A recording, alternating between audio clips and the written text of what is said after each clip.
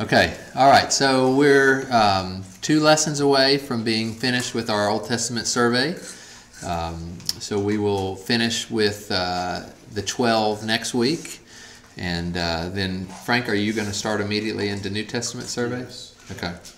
All right, so we'll finish. We did 5 of the 12, and when I say the 12, I mean the more readily known as the minor prophets. But as I shared last week, I like to refer to them as the 12 for the reasons we gave. It is one book, ultimately. So we did through Jonah last week, and we're going to do Micah through Zephaniah this week. Just as a sort of real quick review, remember there's 3 sections to the Hebrew Bible. People refer to it as the Tanakh. It's the Torah, the Nevi'im, and the Ketuvim. So it's the law, the first 5 books of the Bible. It's the prophets, who are broken into the former prophets, Joshua through Kings, and then the latter prophets, Isaiah through the 12. And then it's the writings, things like Psalms and Proverbs and Job and Ecclesiastes and Daniel. So that's how the Bible is divided. The Hebrew Bible is divided. Of course, we have the exact same books in the English Bible, just in a little bit of different order, and sometimes not grouped. We say we have 39 books of the Old Testament. They say they have, the Hebrew Bible has 22 or 24, and that's just because, for instance, Kings is one book, or Chronicles, whereas we have 1st and 2nd Kings. Or the 12, we'll say we have 12 of those. They'll say that's one book, that's the 12. We're in that latter prophet section, so Isaiah, Jeremiah, Ezekiel in the 12. Can just for a minute or two just review, and y'all can help me review. So Isaiah, what did we learn about Isaiah? What are some of the things? Just really high level, not details. Isaiah. Hey, that works well. You should know. It's about the difference between Hezekiah and Ahaz, right? Ahaz. Yep, that's right. And what was the difference between them? Or does anybody remember? Hezekiah leaned on the Lord, but Ahaz didn't. So they were very different, right, in one sense. One was very righteous and one was very wicked, but there was one way they weren't different. What was the way they weren't different? What did Ahaz, what, Elsie? They both went to Egypt for help. Kind of, yeah, that's right. So they both didn't rely on the Lord when an army was coming, essentially, right? So Ahaz was, God gave him a sign to trust the Lord when the armies of Syria or Aram and Israel were coming, and they didn't. He instead wrote to Assyria to get help. Not Egypt, but close enough. He wrote to Assyria to get help, and Assyria was going to end up being the problem that they had to deal with later. And Assyria was the one that eventually exiled the northern kingdom and decimated the southern kingdom. And then Hezekiah had a similar thing where Assyria was coming to lay siege to them, which we'll read about in Micah in just a second. And he wrote to Babylon. He trusted in Egypt and wrote to Babylon, which God told him not to. And it turns out that Babylon was going to be the one that eventually took them to exile. So that was Isaiah, and it was all really focused to a large degree around that event in 701 BC, where Assyria came, surrounded the city, and the angel of the Lord destroyed 185,000 Assyrians and spared the city, but ultimately prophesied that they were going to be taken to Babylon because they didn't fully trust in the Lord. As good as Hezekiah was, he didn't fully trust in the Lord. He also prophesied a lot about restoration, their return from exile, the suffering servant, and ultimately God coming and saving his people. And then Jeremiah, what was kind of really high level for Jeremiah? He's also prophesying about coming exile and the fact that it'll be 70 years long. Yep, destruction of Babylon by Babylon. And what was his advice to the people? To recognize that this was what the Lord had for him and settle down in Babylon and even Don't fight against it. Yeah, It's nothing. It's not going to change. God has made up his mind. He's going to destroy the city. It's not going to change. So go out, submit, because you're not going to be able to overcome what God has already planned and decreed. Okay, obviously the new covenant was a really big part of Jeremiah as well that was prophesied. And then Ezekiel, what was kind of high level Ezekiel?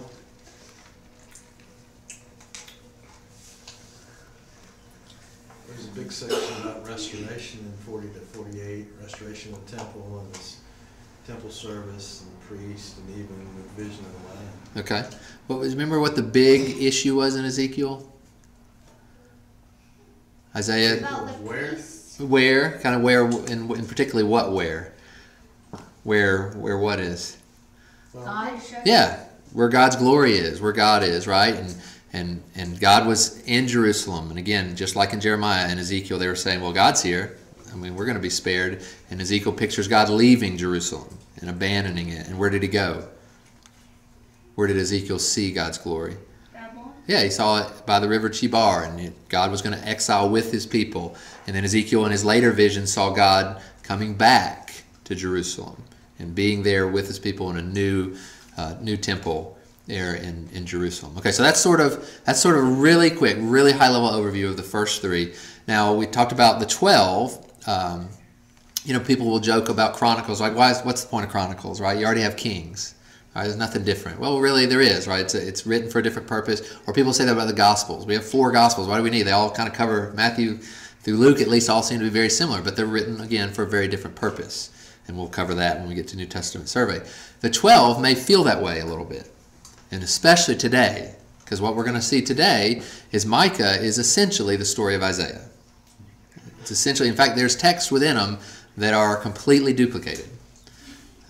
Again, we don't know who borrowed from who, just like in the Gospels. We don't necessarily know, how that all happened, but we know that they both wrote, inspired by God, and Isaiah and Micah are very similar. The stories they tell are very similar. We're going to find that Jeremiah is very similar to Habakkuk and Zephaniah.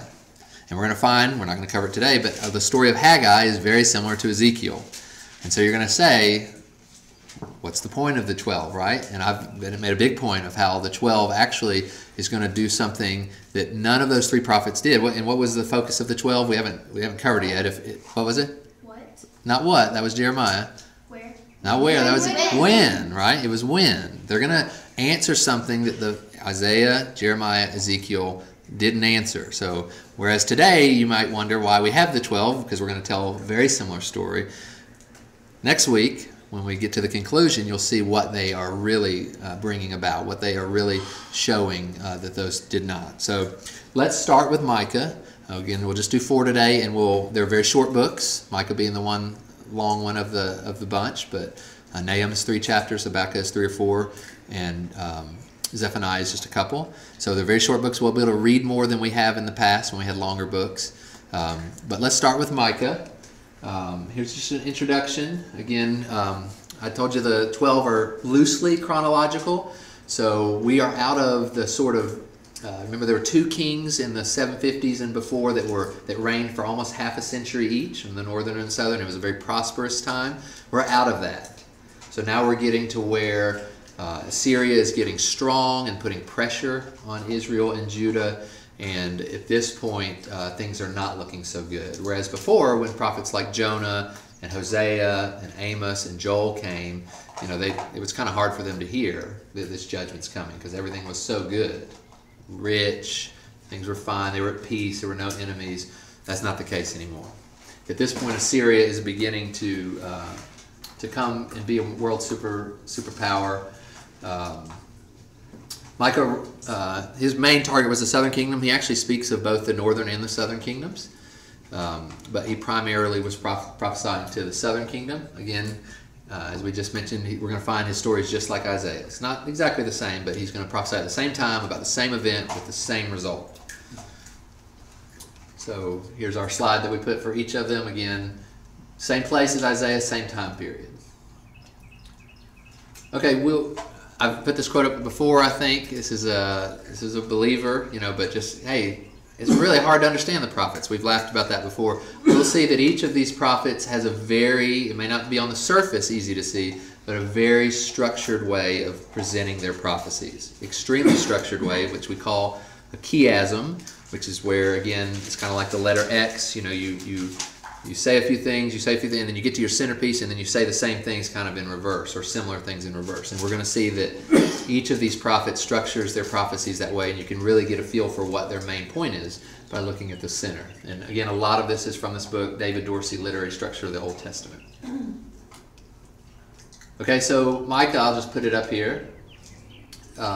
That's the structure of Micah. We're gonna read the centerpiece, 4 through 5. Micah. I'm going to make an argument next week that the 12 are one book and that they're structured in a certain way, and Micah is the centerpiece of the 12.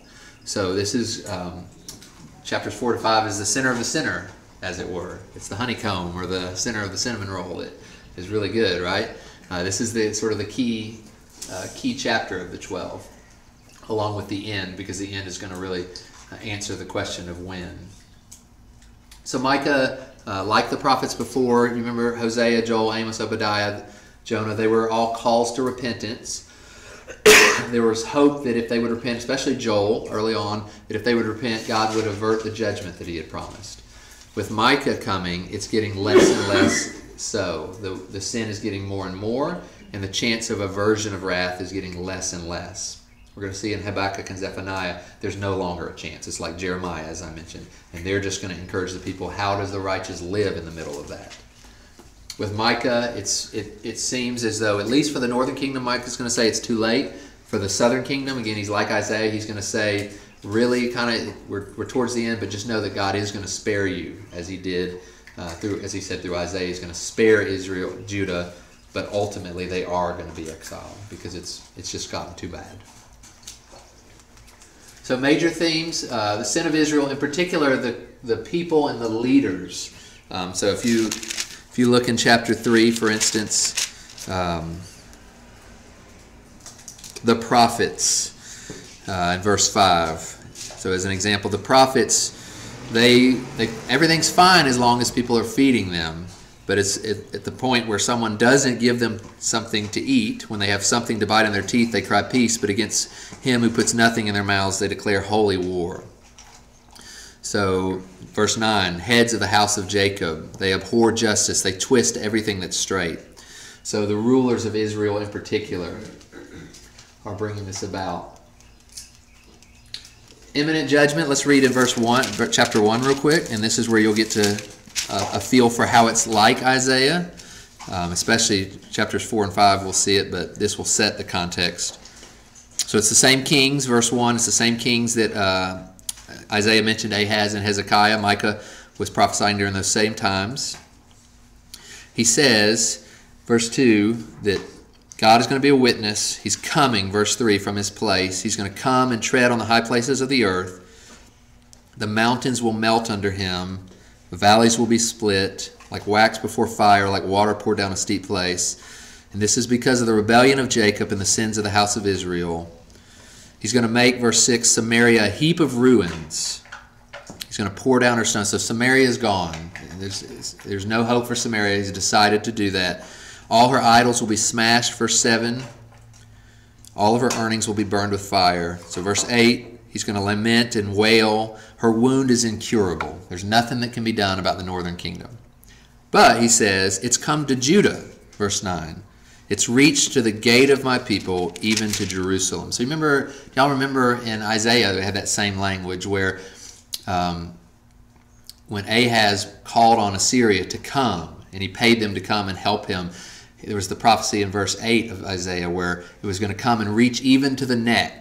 Right, but go no further. Because again, God let Assyria destroy almost all of the Levant, almost all that area, but he protected Jerusalem from Assyria.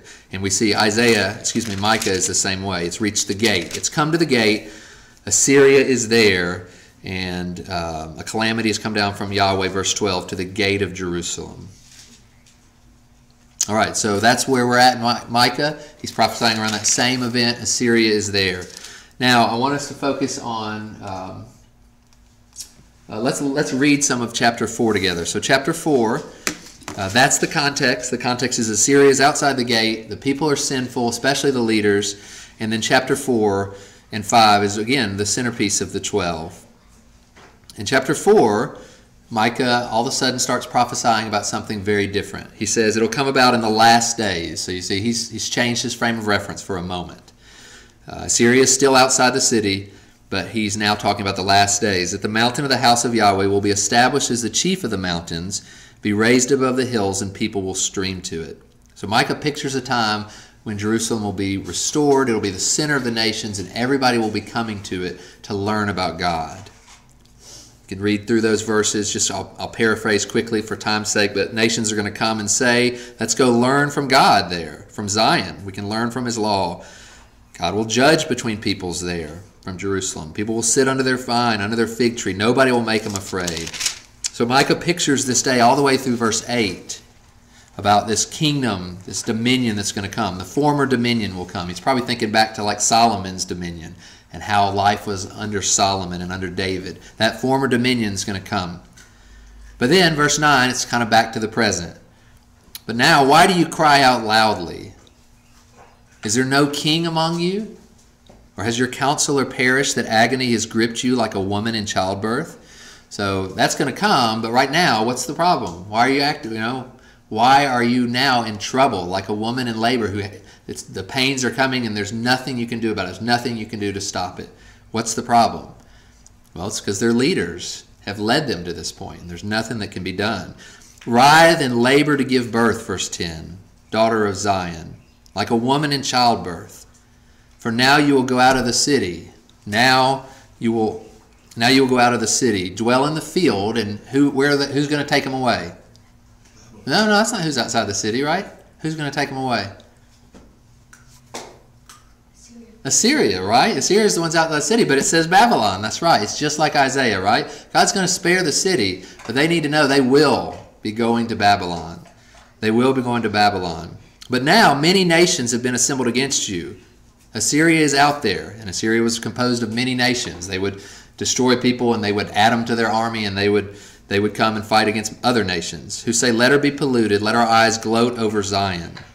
But they don't know the thoughts of Yahweh. They don't understand his purpose, for he has actually gathered them like sheaves to the threshing floor. So God is not going to let Assyria be the ones. They are going to go to exile. They're going to go to Babylon, but God's not going to allow it. And God's going to use this as an opportunity to prophesy about something in the future where there will be a king. Remember Isaiah? There will be a king, unlike Hezekiah, who is going to trust in the Lord, who's going to be a different kind of king, who's going to be able to deliver the city. Their current kings are powerless to do anything. Arise and thresh, verse 13, daughter of Zion. For your horn I will make iron, and your hooves I will make bronze, that you may pulverize many peoples, that you may devote to Yahweh their unjust gain, and their wealth to the Lord of all the earth. Now muster yourselves in troops, daughter of troops. They've laid siege against us. With a rod they will smite the judge of Israel on the cheek. But as for you, Bethlehem Ephratah, too little among the clans of Judah, from you one will go forth from me to be a ruler in Israel. His goings forth are from long ago, from the days of eternity. So who's that? Jesus. That's Jesus, right? So there's going to be a king that comes that's not like these kings that can't do anything. There's going to be a king that fully trusts in the Lord, that's going to be able to deliver from whatever threat comes. And that is Jesus. It's a prophecy that ultimately is fulfilled in Jesus. So it goes on to talk about this one will be our peace. So those sections are really kind of looking ahead to this future king that's not going to be like that. When the Assyrian invades our land, verse 5, when he tramples our citadels, then we will raise against him 7 shepherds and 8 leaders of men. They will shepherd the land of Assyria with the sword, the land of Nimrod and its entrances, and he will deliver us from the Assyrian. Unlike their current king, who is not able to do anything, God will deliver them, and God does in 701, remember, deliver them from the Assyrian, and that's a foreshadowing of a future king who's going to be able to do that as well. He goes on to prophesy in verse 10 about the future period, but then he comes back in 6 and continues to finish out the story. But here you see Micah is just like Isaiah. Micah recognizes that Assyria is going to come, God's going to deliver them, but ultimately they are going to go to Babylon. But there's going to come a day when there's a king that doesn't fail in that way. There's going to be a king that delivers the people in safety and restores their former dominion. That's the centerpiece of Micah. Ultimately, the centerpiece of the 12, it's very hopeful, very hope-filled, but the story's not done because we're going to go on to Nahum, Habakkuk, and Zephaniah, and we're going to see that Babylon is coming.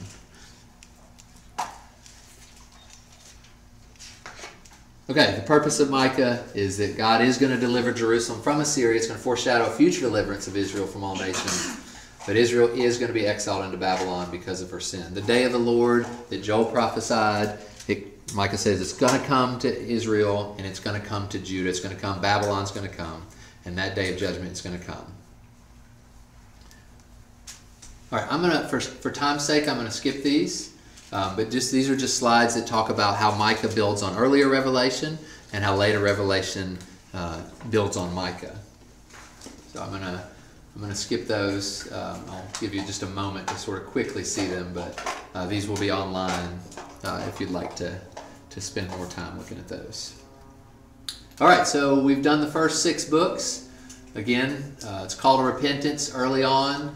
Hosea, remember, introduced that kind of timing, how the timing was going to go, and for many days they would be without a king, but then in the last days they would be restored. The rest of the prophets came and said, there's a horrible day that's coming. If you don't repent, there's this awful day of the Lord that's coming. Repent. Micah has said it's here, and it's going to be Babylon. And that's where we're at so far with the 12. Again, not much different than what we saw with Isaiah at this point. So Nahum is a little bit later. This is after the northern kingdom has been destroyed, before the southern kingdom has been destroyed. And this speaks of the destruction of Assyria. So in terms of the date, Assyria ended up being destroyed in 612, and that's what was prophesied by the book of Nahum. So this would have been sometime before 612 and sometime after 663, because in Nahum 3 there's a reference to Thebes, and we know that Thebes had fallen in 663. So sometime maybe around 650, Nahum is prophesying to the southern kingdom about Assyria and the destruction of Assyria. Now, Nahum, at times, especially when he's to some degree mocking the king of Assyria, the king of the Assyrians were very proud and arrogant and haughty. You can read about that in Isaiah 10.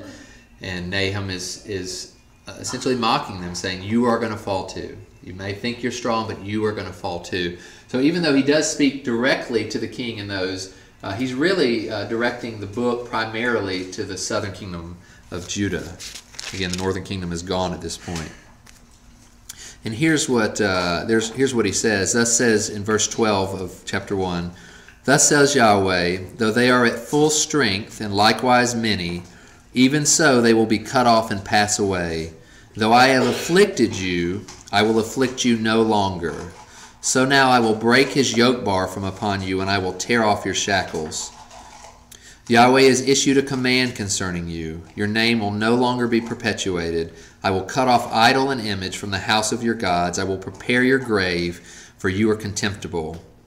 So that's all talking directly to the king of Assyria. But then verse 15, behold, on the mountains, the feet of him who brings good news, who announces peace. Celebrate your feasts, O Judah. Pay your vows, for never again will the wicked one pass through you. He is cut off completely. So while he is addressing the king of Assyria directly, this book is ultimately for Judah.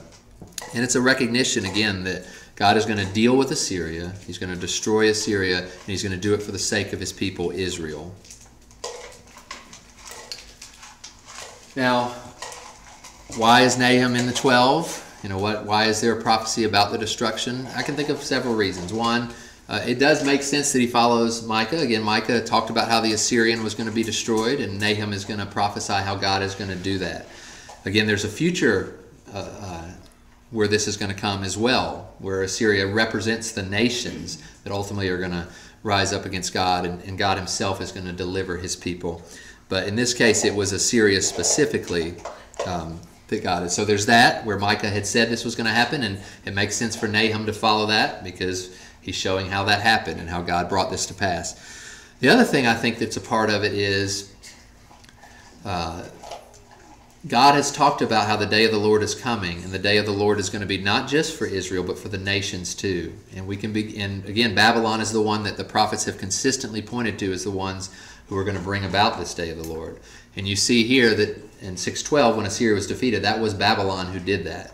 And so to another degree, I think the reason Nahum is here is because you can begin to see the day of the Lord is coming. It's beginning to happen. Babylon is beginning to grow strong, and that day of judgment is coming.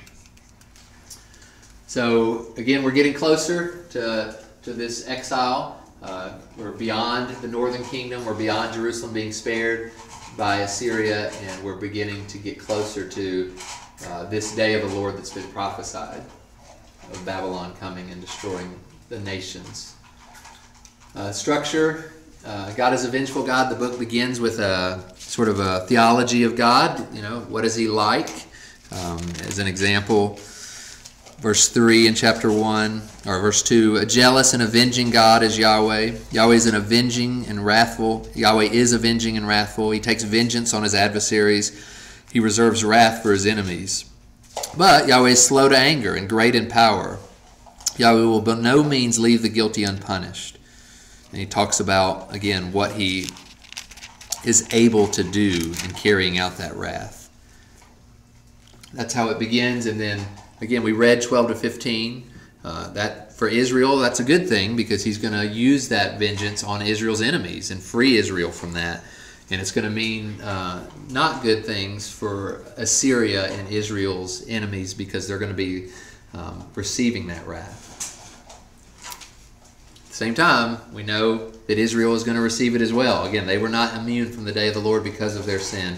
That's what we'll get in the next 2 books. But for now, Nahum talks about what that is like for Israel's enemies and when God is going to ultimately restore Israel through defeating their enemies. Okay, the character of God is a major theme. The judgment of Nineveh is a major theme as well.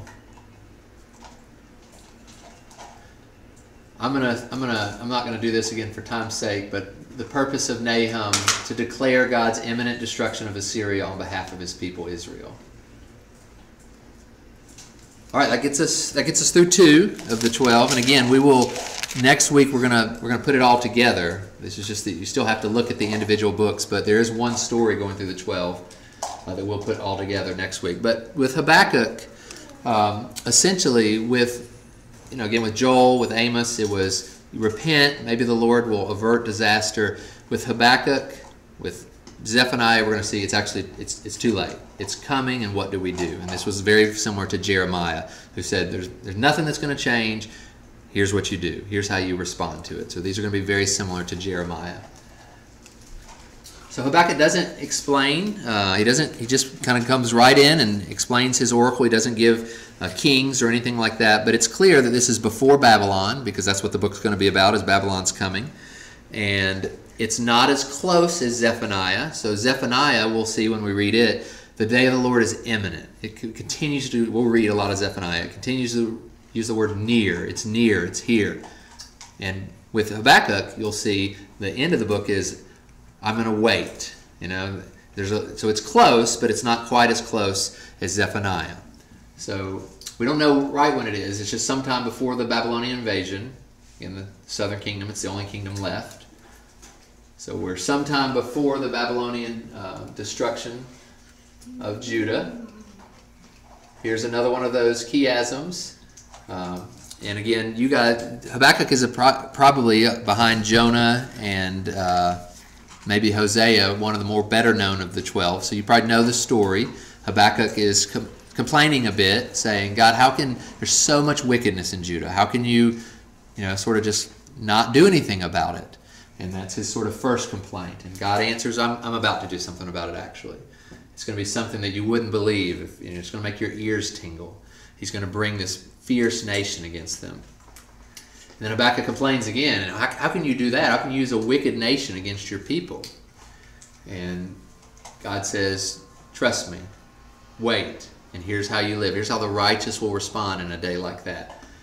And then he goes on to say, because Babylon itself will be punished. Yes, I'm going to use Babylon to punish my people, but Babylon itself will be punished. And my army, not Babylon, my army is going to come in the future and make all things right. And then Habakkuk says, okay, never mind. I'm not going to complain. I'm willing to wait. Even if in the midst of this, there's no fig trees, there's nothing on the vine, everything's destroyed, I trust you, God, in the midst of it. And that's what we're going to see. The centerpiece is how the righteous live. They live by faith. And the New Testament picks this up for good purpose. We'll talk about that in just a moment. That's the structure. Habakkuk sees Babylon coming. He knows that he knows that Judah is going to be punished. He knows there's nothing that God is very clear that this is going to happen. And God instructs Habakkuk, as a righteous one in Israel, how to respond. Okay, major themes, righteousness. There was no righteousness. That's what Habakkuk's initial complaint was. No righteousness in Judah. Wasn't God going to do something about it? And then second, how can God be righteous and use Babylon? That's the question. That doesn't seem right. And so Habakkuk is taught in this how he's able to how God is able to do that and be righteous, because it depends on something he's going to do in the future. And then again, how do the righteous, how do the just live in the midst of God's plan? And then again, waiting is another key theme. Habakkuk's saying, how long am I going to have to wait? And God says, that's what the righteous do. They're going to wait for God to vindicate. And Habakkuk says at the end, I will wait. So let's read a little bit of Habakkuk. I think we're doing good on time so that we can read a little bit more. We're doing good. I'll tell you just a second. It's a little bit after noon. So let's read just a little bit of Habakkuk, and then we'll read some of Zephaniah and we'll be done. So here, the oracle, verse 1, which Habakkuk the prophet saw. How long, O Yahweh, will I call for help, and you will not hear? I cry out to you violence, but you don't save. That's his complaint, as we mentioned. And God answers in 5. Look among the nations, observe. Be astonished, wonder. I'm doing something in your days you wouldn't even believe if you were told. For behold, I'm raising up the Chaldeans, which are the Babylonians, that fierce and impetuous people, who march throughout the earth to seize dwelling places which are not theirs. They are dreaded and feared. Their justice and authority originate with themselves. Their horses are swifter than leopards and keener than wolves in the evening. They mock at kings, verse 10. Rulers are a laughing matter to them. They'll sweep through, verse 11, like the wind and pass on. So clearly this destruction from Babylon is coming. Here's Habakkuk's second complaint. Let me put the structure up there while we're reading. Aren't you from everlasting, O Yahweh, my God, my Holy One? We will not die. You, O Yahweh, has appointed them to judge, but you, O Rock, have established them to correct. Your eyes are too pure to approve evil. You can't look on wickedness with favor. Why do you look with favor on those who deal treacherously? Why are you silent when the wicked swallow up those more righteous than they? So that's Habakkuk's complaint, and here's God's answer. This is the one we want to focus on. I will stand on my guard. So he's complained to God, and Habakkuk says in verse 1 of chapter 2, I'll stand on my guard post. I'll station myself on the rampart, and I will keep watch to see what he will speak to me and how I may reply when I am reproved. Then Yahweh answered me and said, record the vision and inscribe it on tablets, that the one who reads it may run. For the vision is yet for the appointed time. It hastens towards the goal, and it will not fail. Though it tarries, wait for it will certainly come. It will not delay. So he's going to give Habakkuk a vision. We're going to read about it in chapter 3. It's not going to come immediately. You're going to have to wait for it. Behold, as for the proud one, which is the king of Babylon, the person that Habakkuk was complaining about, his soul is not right within him, but the righteous will live by his faith. So the righteous person is going to live by faith in the midst of this.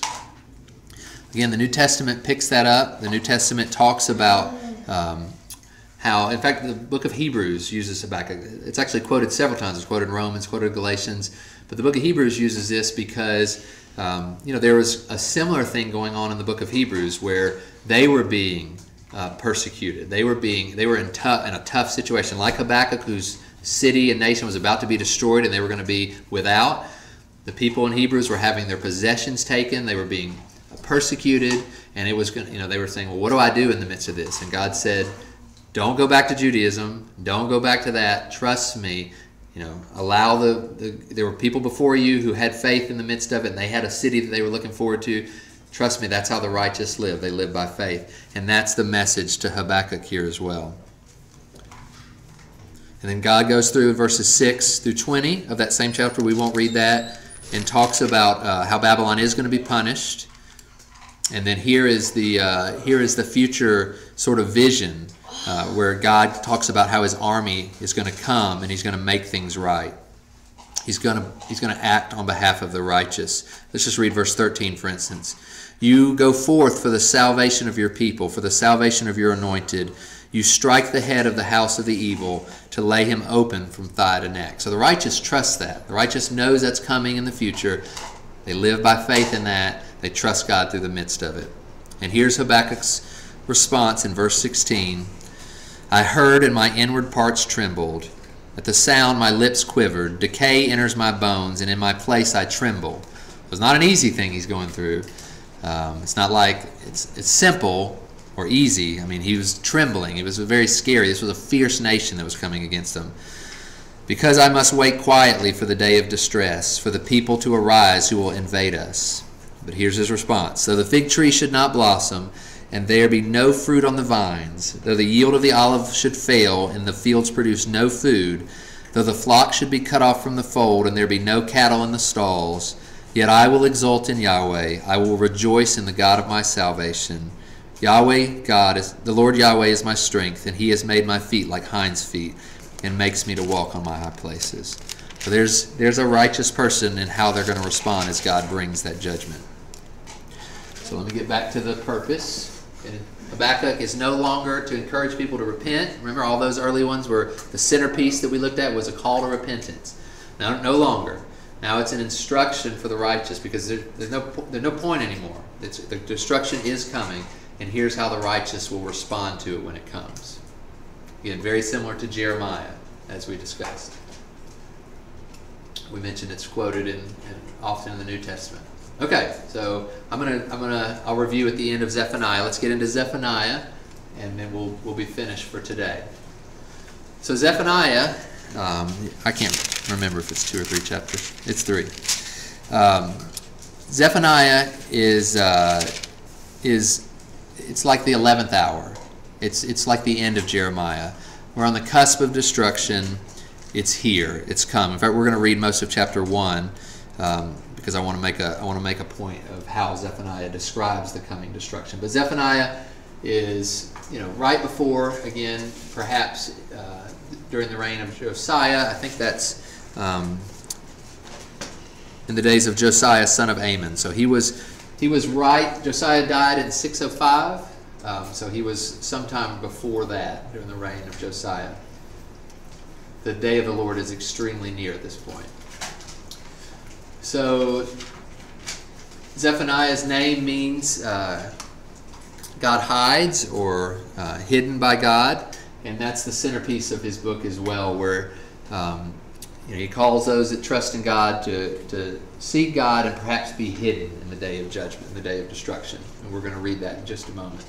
In fact, let's start in chapter 1 and just see how Zephaniah describes the day that's coming. Remember, Joel was 3 chapters, but he had more references to the day of the Lord than anybody. Zephaniah is second, and he's just 3 chapters as well.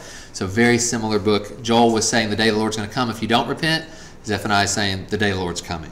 What is God going to do for those that are in the midst of it? Verse 2.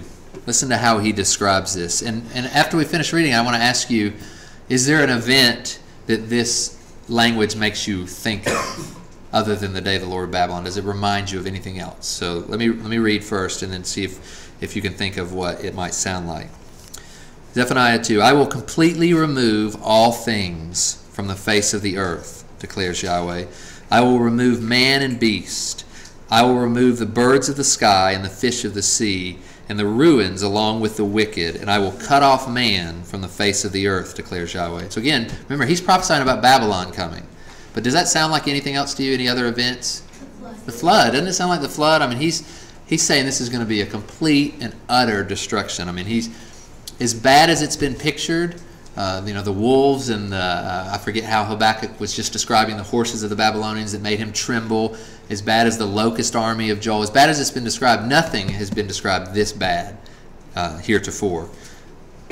I will stretch out my hand against Judah, and it would almost make you think he's got to be talking about something else, right?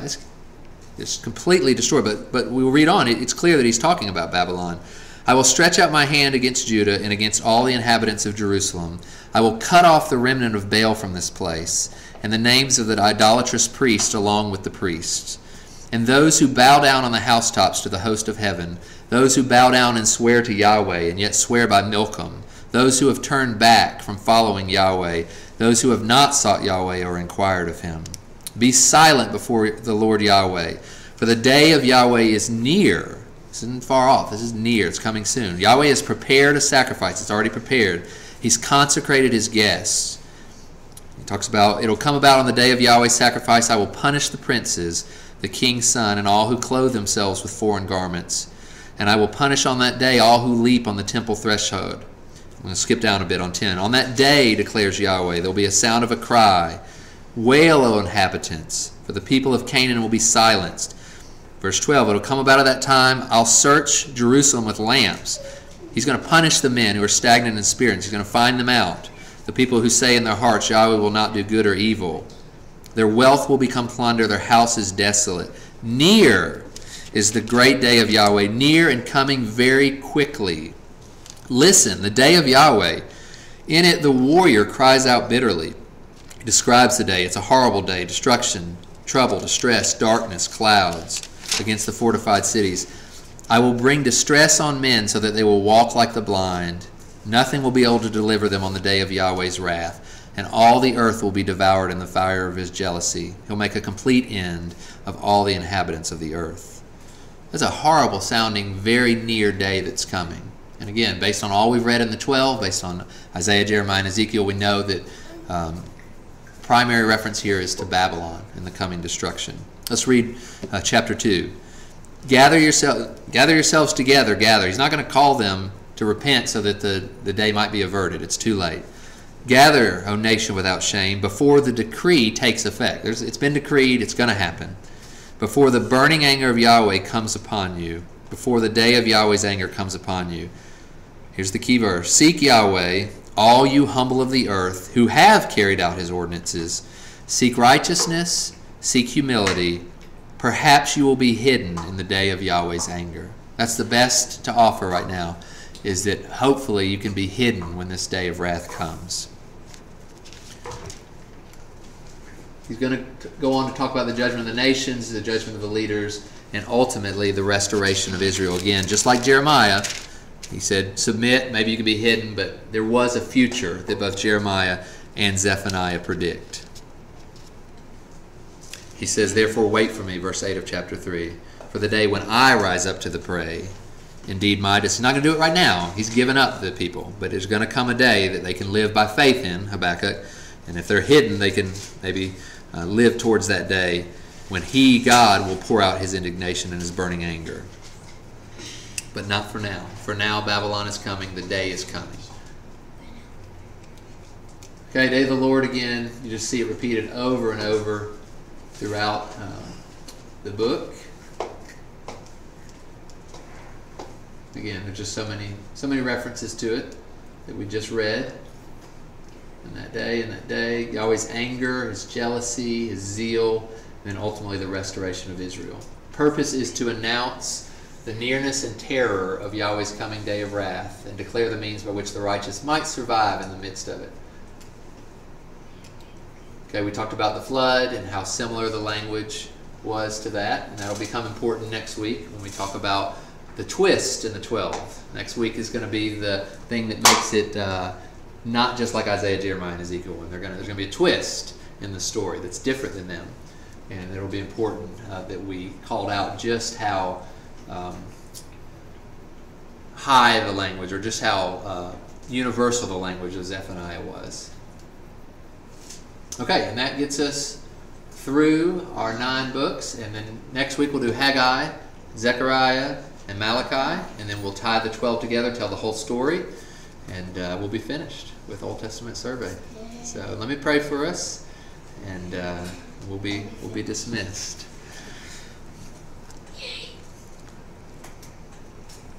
God, thank you for your word, and thank you for again even your prophecies, Father, that are not always clear. They can be very hard to understand. Even now, God, there's future events that you have revealed much, but not all.